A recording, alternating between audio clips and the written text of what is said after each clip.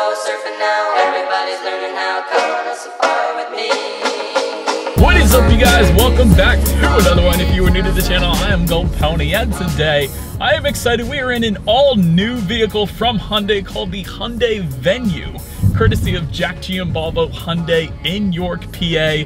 And like I said, this is pretty exciting. I always like testing out new vehicles, and this is, I think, in my opinion, kind of comparable to the Kia Soul. And this particular vehicle is essentially going to slot in just underneath of the Kona, and again, compete with vehicles like the Kia Soul, like the Ford EcoSport, like Nissan Kicks. So what do you say? Let's go ahead and jump right into it. And as always, let's start with pricing. And so, but as you can probably imagine, there are a few different trim levels for the 2020 Venue. First one being the SE, starting at $18,345. SEL for $20,245.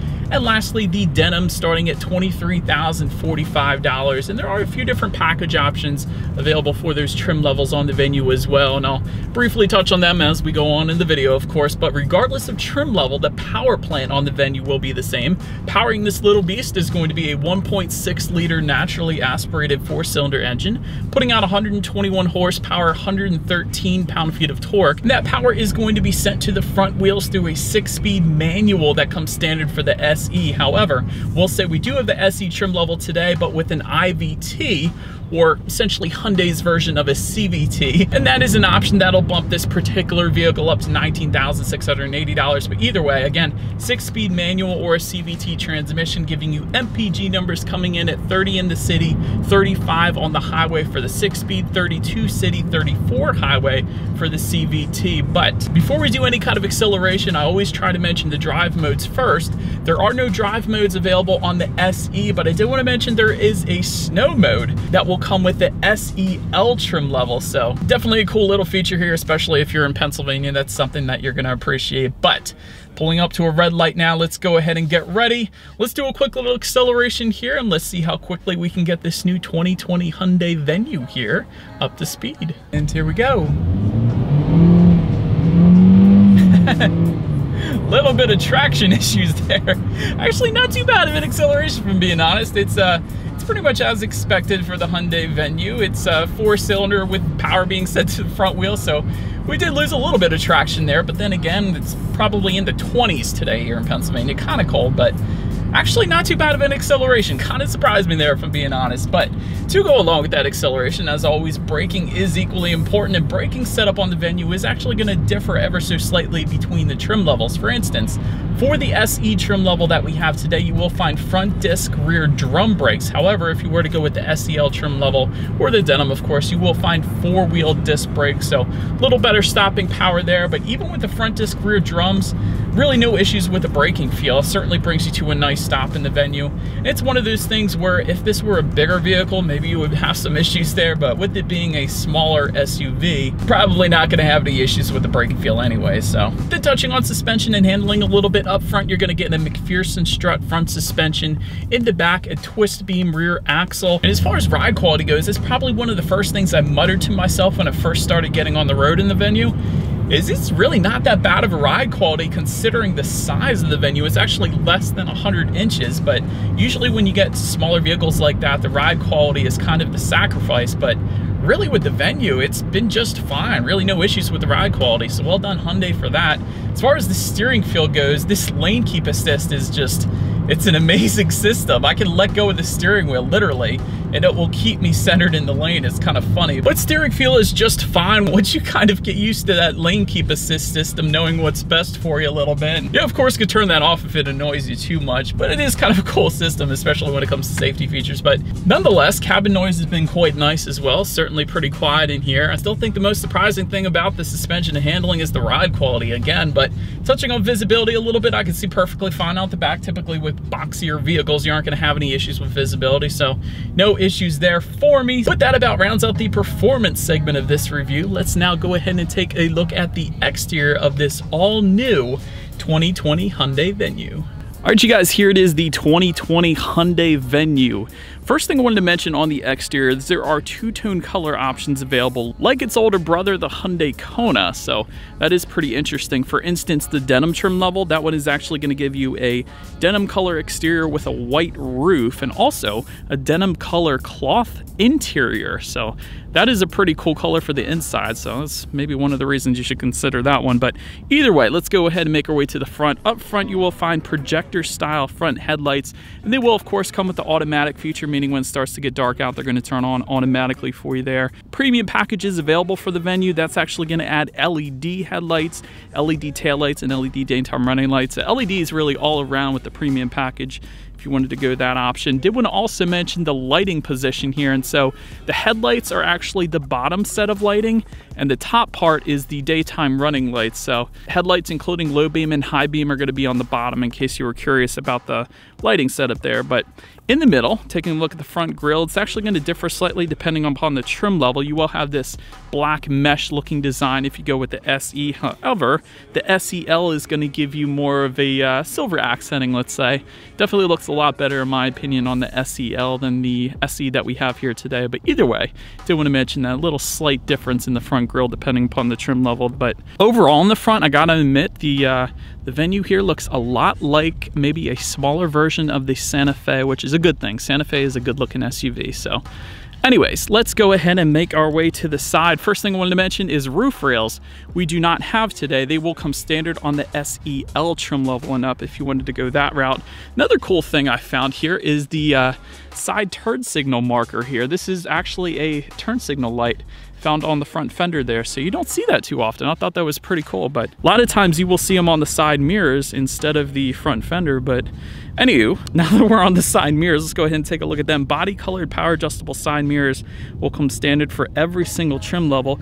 They will be heated if you were to go with the premium package, another available option for you there. Taking a step back a little bit, I want to show you guys body colored door handles standard for all trim levels. It's one of those things where on lesser priced vehicles, a lot of times you will get those black plastic door handles, so it is kind of cool that they do have body color door handles for all trims on the Venue. But taking a look down at the wheel setup here, 15-inch steel wheels with covers are going to come standard on the SE here that we have today. That's what you're looking at, of course, right now. However, if you were to jump up to the SEL, you're going to get 15-inch aluminum alloy wheels.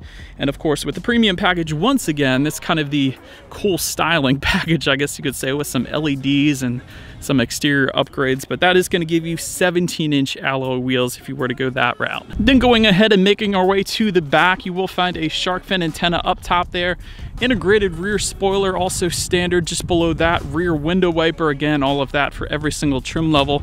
One of the coolest things is the Venue lettering. That is actually going to come standard on all trim levels. And honestly, it's not really that big of a deal, but I do like that it's spelled out horizontally there. It kind of gives you that more upscale appearance in my opinion. But LED taillights again with the premium package like I just mentioned, so it is a cool design. I like the horizontal lines that go through the interior of the taillight there, so pretty cool design there. But then just below it all, though it might be kind of difficult to see, there is a single exhaust tucked away up underneath there, so you guys know what we have to do next. As always, here is that exhaust clip.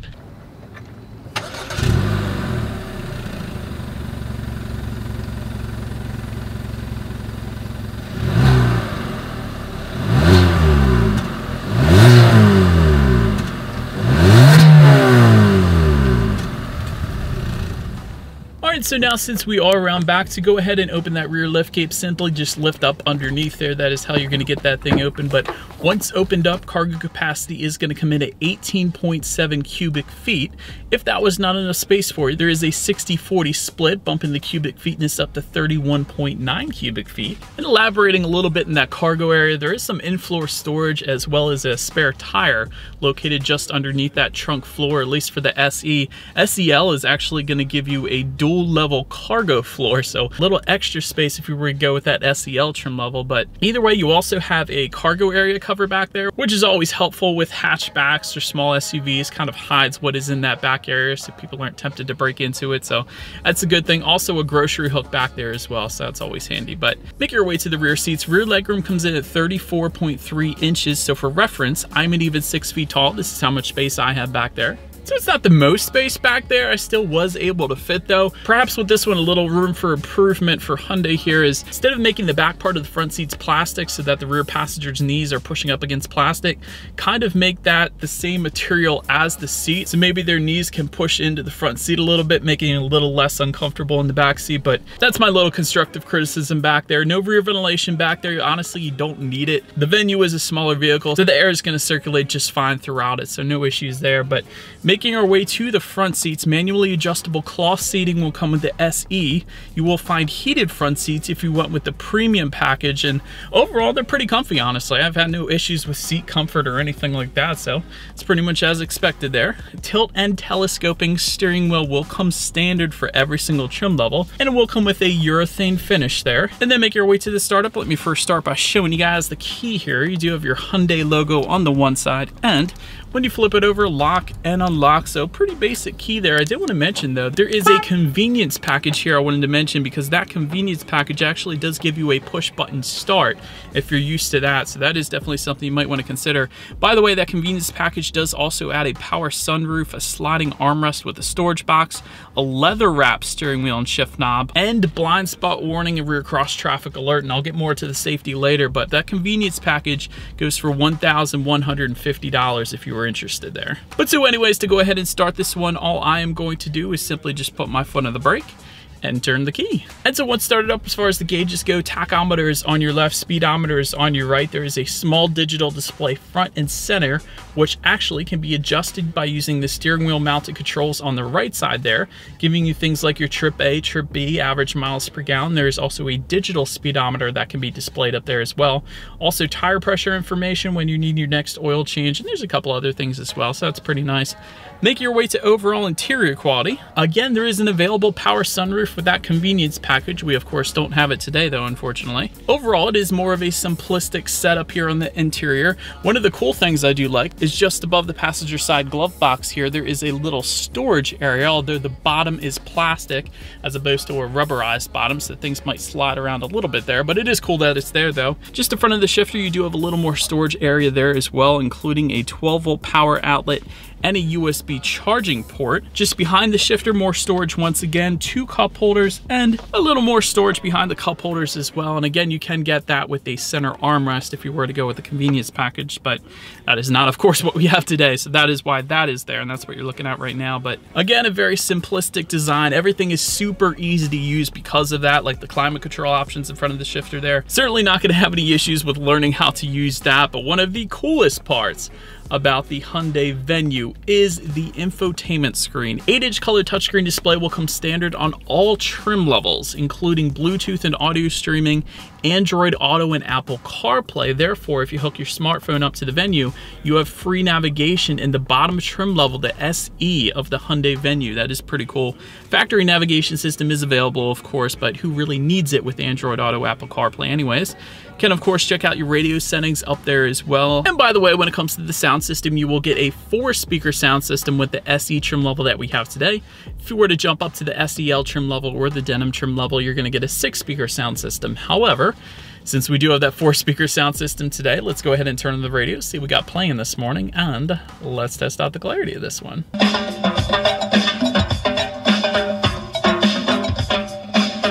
I don't know what that was, but percussion in the morning, nothing better than percussion. Sound system is pretty much as expected, you guys. It's 4 speakers. It does the trick. Certainly nothing that's gonna blow your mind, but it is a 4-speaker sound system, and we'll leave it at that. But last thing I wanted to mention on that tech display is when you do put the Venue in reverse, every single trim level will give you a rear view camera letting you know who or what is behind you, which is always going to lead us into safety. And so here's the part where the Venue actually really shines, because standard safety features actually is quite a bit. Of course, front side curtain airbags, driver's knee airbag, that is pretty cool. And the knee airbags don't always come standard on every vehicle out there.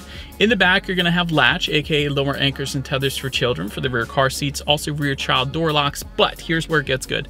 Standard for all trim levels on the Venue, forward collision avoidance assist with pedestrian detection, which actually uses a front-facing camera to help detect detect and avoid a collision. There's also that lane keep assist feature I kept mentioning to you guys, which steers the car back into the lane if it senses unintentional drifting. That system works very, very well in the Venue. So if you're the type of person to be distracted easily, this is definitely a solid pick for you. And the last standard safety feature that comes with the Venue is driver attention warning, which essentially warns the driver if the car starts to detect fatigue. So that is definitely a plus as well. And like I was mentioning, with the convenience package and some other package options, there is a blind spot monitor with rear cross traffic alert available if you wanted it. And so, but that is about it for this one, you guys. Thank you so much for watching. Feel free to follow me on social media at the bottom of the screen there if you like.